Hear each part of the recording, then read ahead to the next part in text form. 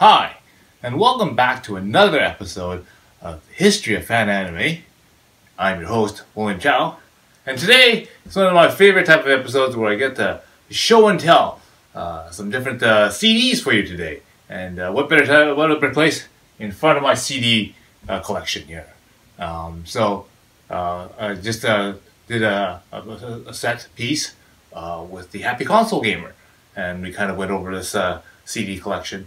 But I'm going to go over some special selections in higher detail to give you some suggestions on some music that you might want to listen to. Okay? You might be interested in. So one of my favorite TV shows, and the third series that we actually Arctic Animation has subtitled, is Patlabor. So again, I've brought a selection of Patlabor CDs up here. Again, the most popular ones that most people are familiar with is the ones that are the movie. So here's the for the Patlabor the movie. The Image CD, which is a 1999 version of the release of that one. They also have the Patlabor 2 movie, the main CD. This is one here. They also made this one called the pre-soundtrack. So this is sort of like the Image CD before the CD of that particular one. All right.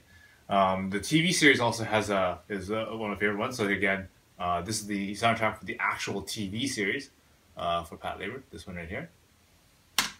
And then they made two Image theme song collection ones. So this one is the Patlabor theme collection special, and this one is the Patlabor theme volume 1. Okay, contains again opening things like Condition Green, Midnight Blue, things like that as well on that one. Okay.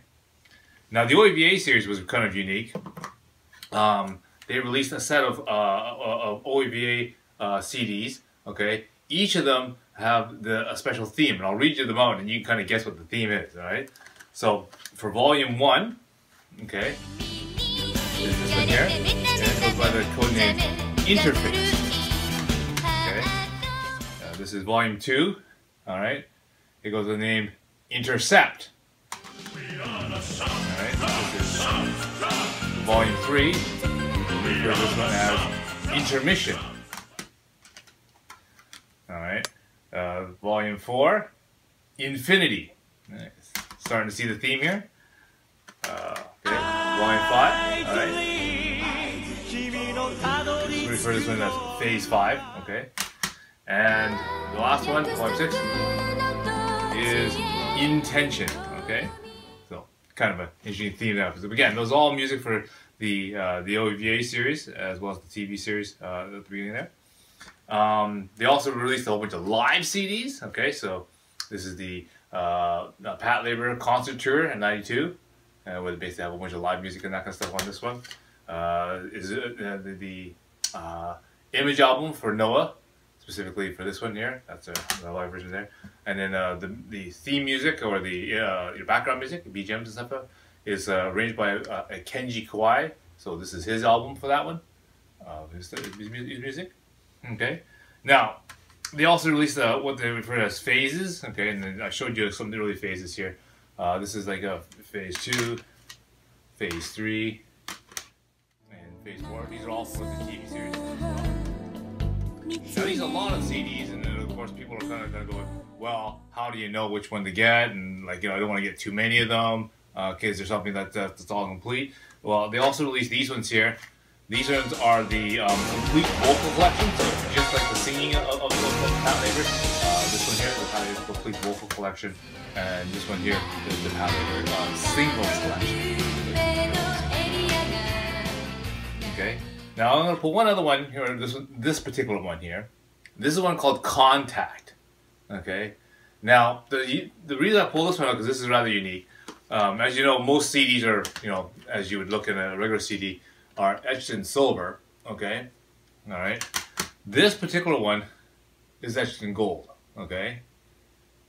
And the reason why they do this particular one in this particular fashion is this one is referred to as a CDV disc, okay?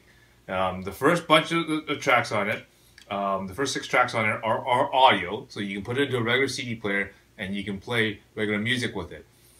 The last track on this one is actually video. So if you throw it into your Laserdisc player, you can actually play the video content on this one. So basically, it's got a dual formatted disc, and so yeah, so there's actually a kind of like sort of a music video on this particular disc. So that's Contact for Patlabor. The next series of CDs I want to give a suggestion to is the CDs for Project A-ko. Now, Project A-ko is one of these rather strange but very good movie series. Again, it's a centerpiece for a lot of inspiration for a lot of artists, because it has state-of-the-art sort of animation techniques and that kind of stuff in it, which a lot of people have gone on to use as their influence for different things like comics and also the other various animations. Okay, so Project A-ko has 4 parts, and again, so there's 4 different CDs for each of the different movies. Now, this is Project A-ko number 1, and one of my favorite songs on this one is sort of like that mood romance song. That's it. It's all entirely English. It's called In Your Eyes. Definitely this one right here is one of my favorite ones there. Okay, this is the soundtrack for Project A-ko Volume 2. Okay. Now this is a kind of a unique one. This is the soundtrack for Project A-ko 3. Okay, my favorite song on this one is that Get a Chance by Bobby. It actually ranked pretty high. It made the top 100 that year, according to the best top 10.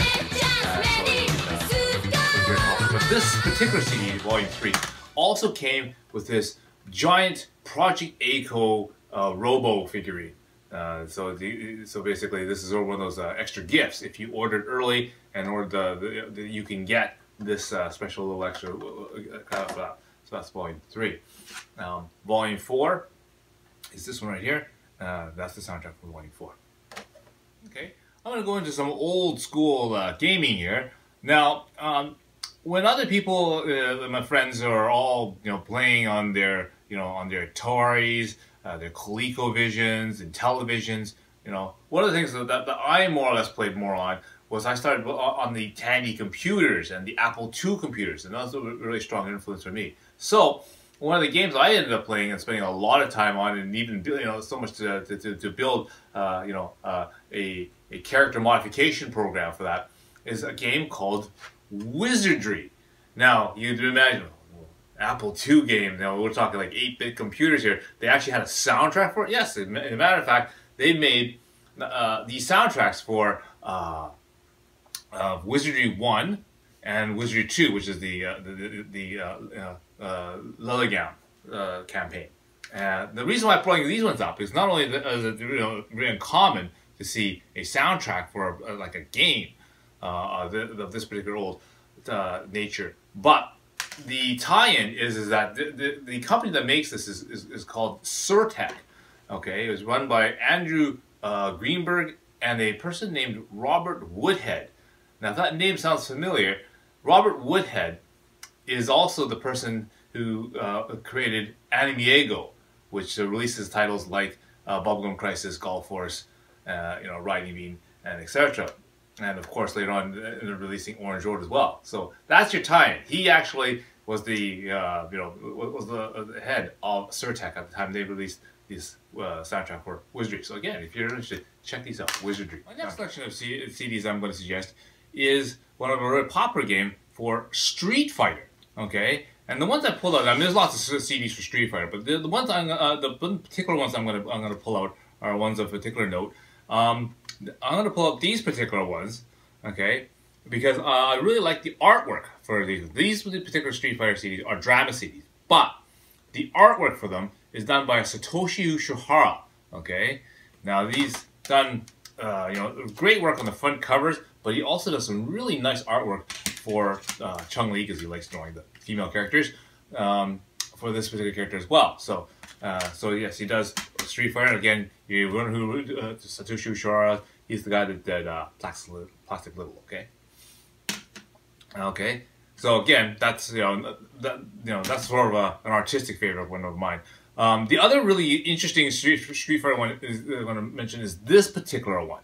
Now, the reason why I select this particular one is this is sort of the vocal collection of Street Fighter 2.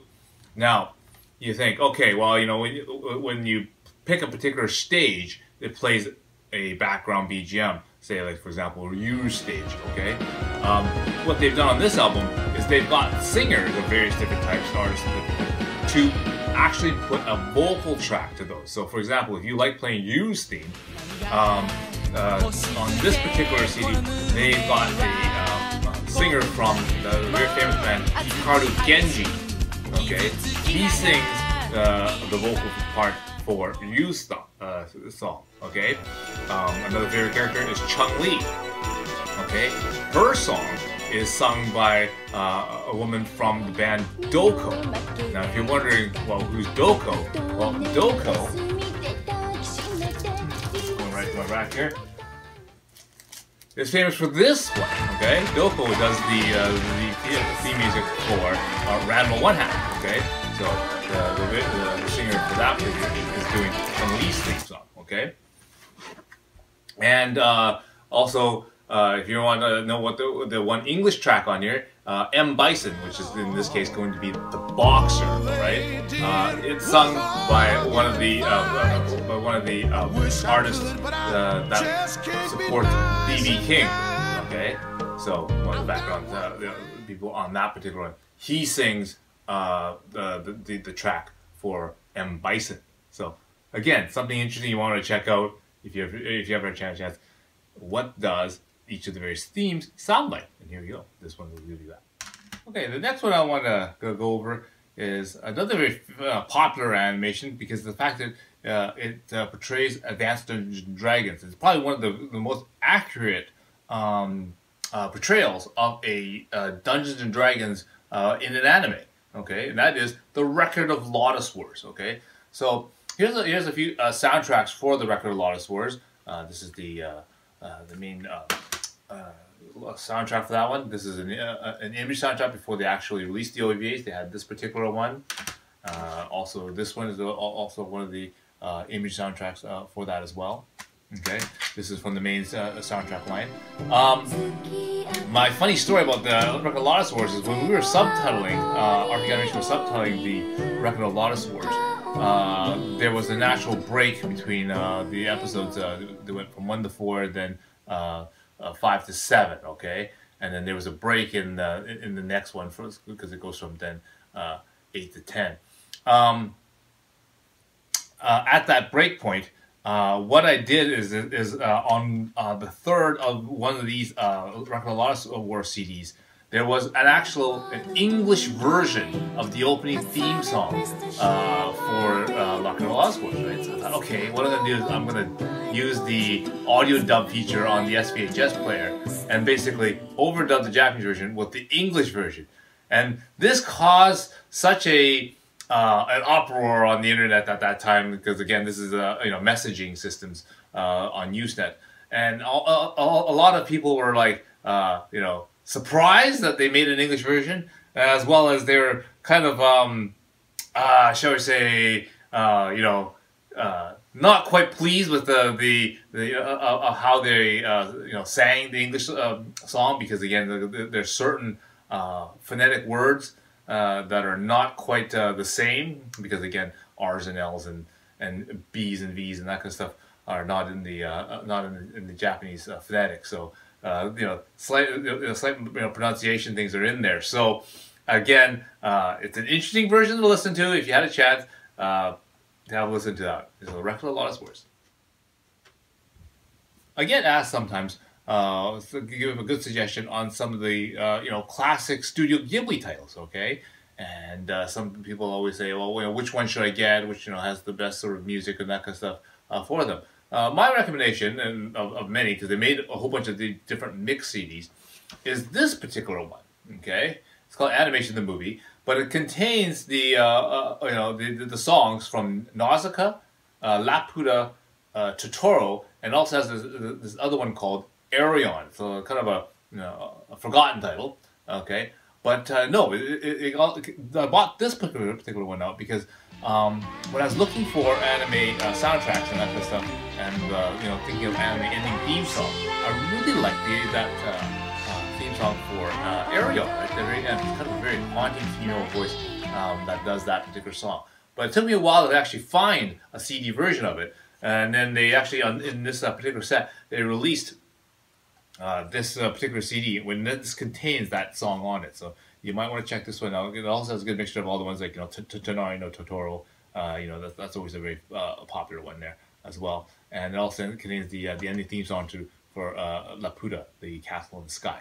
Also a very good ending theme song. So you might check this one out for that. Gundam ends up being always a very popular title. Always people asking me, you know, you seem like a lot of Gundam. What are your favorite Gundam titles? Okay, well, you know, Gundam's a pretty big series because it has always, you know, many different renditions of the different types of Gundams. But you know, there are different ones that I particularly like. One of the ones that you might want to check out is Gundam 00.80. Okay, this one has a really nice opening theme song. Okay, which is on there. So you might want to just check out these ones. Gundam 00.80. Okay, let's get 1 and 2.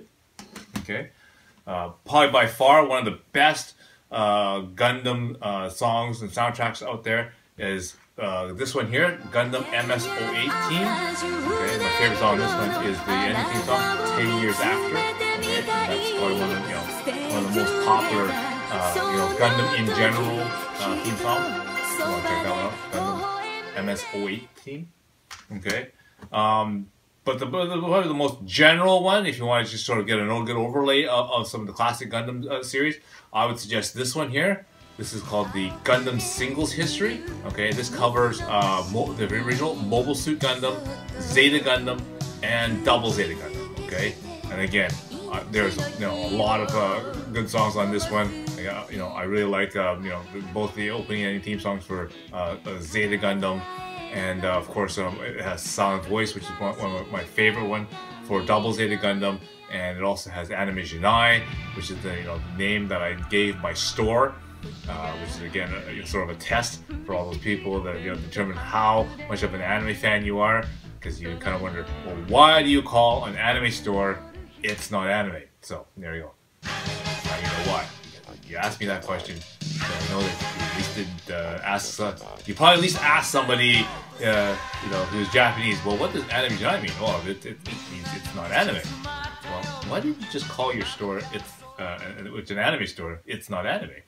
And then, of course, that indicates to me that, you're maybe not quite as an otaku enough to know that it's a theme song for Double Zeta Gundam. All right?